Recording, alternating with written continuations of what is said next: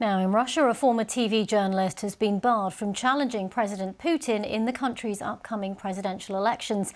Our reporter, Naomi Choi-Smith, is in the newsroom and has more.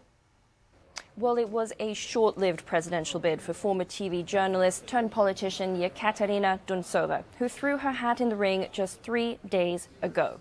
She's one of 29 contenders who have filed to run for president in Russia so far. The candidates are then expected to gather thousands of signatures from supporters before they qualify to have their name on the ballot. Now Duntsova will no longer get that chance after the Russian Electoral Commission banned her from running, saying she had, quote, mistakes on her application, and telling Duntsova on Saturday, quote, "You are a young woman and you have everything ahead of you."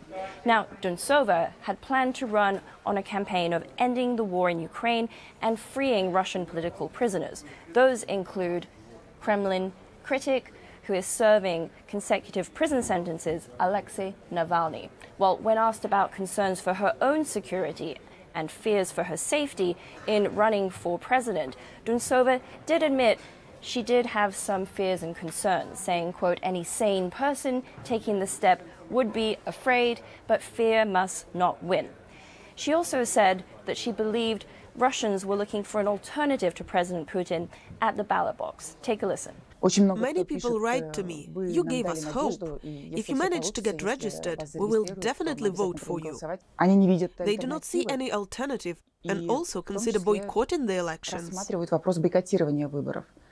Well, Duntsova's disqualification leaves no notable opposition candidate to challenge Putin in the presidential elections in March. Now, President Putin, for his part, is seeking a 6th term in office. He's been in power either as president or prime minister since 1999. And the upcoming elections will mark the first presidential ballot since Russia launched its war in Ukraine nearly 2 years ago. Naomi Choi-Smith there.